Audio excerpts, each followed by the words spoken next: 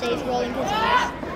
What we have here is the Fairfax Varsity and JV Boys Soccer team, reading with a number of our students, about 50 of our students in K through 6, as part of the Readers Are Leaders program.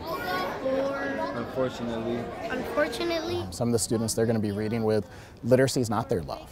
And when high school students come and join them and share some of the challenges they had as students and how they overcame those and how reading has helped them be successful in high school, they get to see it from a different perspective. And the high schoolers will also help them with some strategies and talk to them about the things they're picturing when they read, or how they sound out words, or what they've done when they run into a challenging spot in the book they're reading.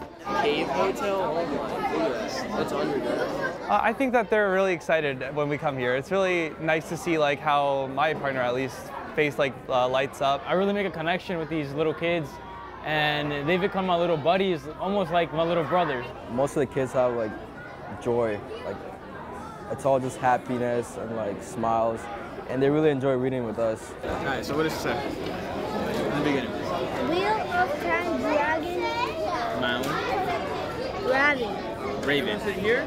Today they get a chance to go give back, and it helps remind them that there's so much more in life. And sometimes they can get caught up in just what's immediately around them, and this helps them see the bigger picture. Reading is just so important to success in life. So it's really about the high schoolers in there. Our kids really look up to them.